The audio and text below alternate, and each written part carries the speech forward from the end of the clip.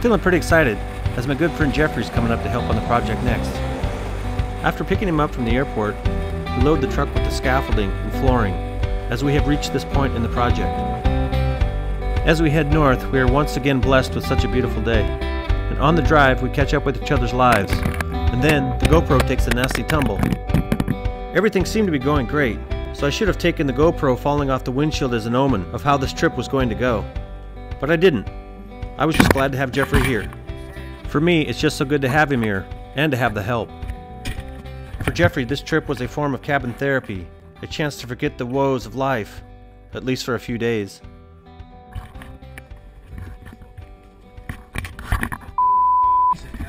Yeah. Oh, okay. Say it. I'm not gonna say that. I'm being filmed. I'm not gonna say it. Besides, who am I talking to? He's talking to me. It was so good to have someone to pick on and laugh with, and we have always had that kind of friendship. This was going to be a fun trip if we could only figure out how to work well together. It never dawned on me till halfway through the day that we may have our work cut out for us. It seemed the forces were against us from the moment the GoPro fell. Welcome back to Alaska Log Cabin. If I had a name for this episode, it would be Frustration with a Happy Ending. Jeffrey is one of my favorite people in this life. Having him around is always good for the soul. He is a unique guy with unique qualities. For example, he loves to sleep and to eat. He loves breakfast, second breakfast, and 11sies. You get the point. He's as close as you'll get to a hobbit in real life. Now let's watch this gentle creature.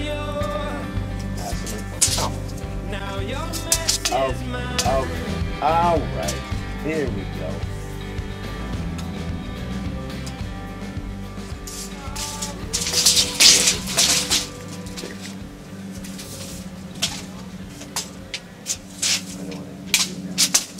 I got my system down. Thank God it doesn't go dark very early in Alaska. I might be here a while. Come on. Oh, goddamn. All right. All right, let's help him. So as you can see, he's no Gary with the tape measure. All right, Jeffrey. Hold on, let me get you here. Tell me what you're doing. I'm going to measure the roof to the awning. Without falling off? Without falling off, yeah. I really don't want to fall because that could hurt. Okay. And of course I don't want you to fall either, so be safe. Safety first, right? Well, you got out like 40 feet of tape. Well, I was doing that because I wanted to do the pull and bend thing. You know what I'm saying? I need to be able to do that. That's what I wanted to do. Yeah, but there's cut pieces down there that we could use, right? There's cut. We're gonna cut it. 5/8. So we cut the big one here, the big one there, and then we have those two other pieces down there, right? I really feel weird because I'm being filmed right now, but am I right? We'll figure it out. All right, see ya. Should I give it a thumbs up? Just for nostalgia's sake, eh?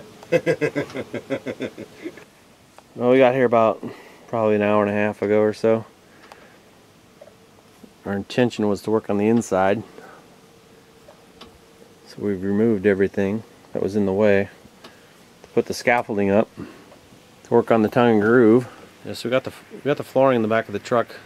Unfortunately, we need to get the scaffolding out of the way to be able to put the subflooring down and then the flooring down. And to get the scaffolding out of the way, we need to put the tongue and groove up on the ceiling. To put the tongue and groove up on the ceiling, we need the scaffolding there. But unfortunately, we can't put the scaffolding all the way up because we forgot these little things, these little metal things about this big, and they're about 140 miles away. Okay, maybe not that far. Hour and a half away, so whatever that is. It's about that far. But anyway, so we had stain, luckily, and some brushes. So this worked out okay, so we're just staining here. It's looking pretty nice. Once we get the stain on, then we can put the plywood on top, which Jeffrey's gonna do. Well, howdy. Pretty kick-ass hat. It keeps me from getting burned. I like freaking northern Scandinavian skin. Soft skin. Yes, my soft. Put the lotion on. Puts the lotion on its skin. After staining, we head south to pick up the missing scaffolding parts. Smile, you're on candid camera. Quit it. Jeffrey is not quite used to being filmed yet, and I am not used to the chaos that has been most of our day. Alright, it's been a weird day. Had to drive 130 miles to go get some stuff. Then 130 miles back. And we made the mistake of taking a nap. I don't know why. The sun was out. It was beautiful. Should have been working. And then we got a deluge. And things went haywire. Lost a ton of stain and wood got all wet. And I think I got overconfident because we haven't had much rain this year. So we said screw it. Let's just put this top on. Which we did. And then ended up putting up the tarp once again. So here we are under tarp again. This looks familiar to y'all, I'm sure.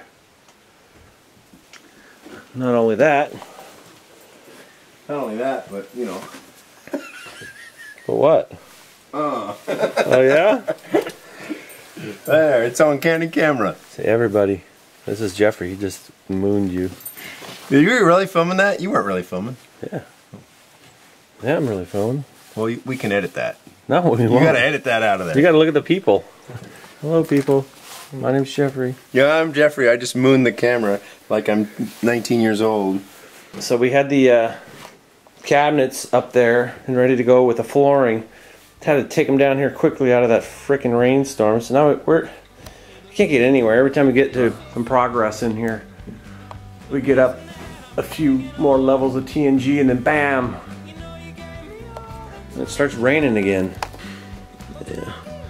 Anyway, I was soaking wet, but we're gonna drink a beer and then regroup, and then we're gonna try again. So hopefully we'll get somewhere by tomorrow.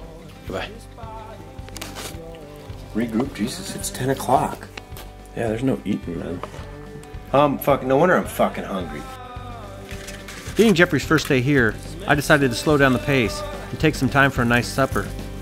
We started a fire to dry out and to cook some fresh sockeye fillets over.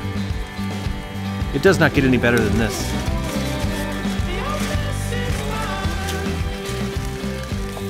Fish over open flame.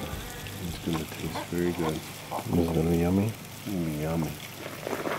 No, I'm gonna crawl right into bed. Well, we've got to finish that side first. This word you're using, I do not think it means what you think it means. This is some sockeye. We made some mashed taters, mixed in whatever veggies we like.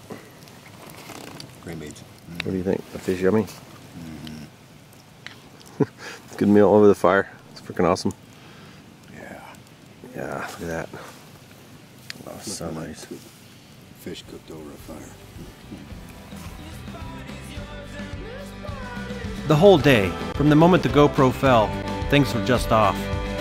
We couldn't get out of our own way, and the weather made us pay as well. But the ending exemplified why we started this project. Good food, a warm fire, and all the comforts of friendship.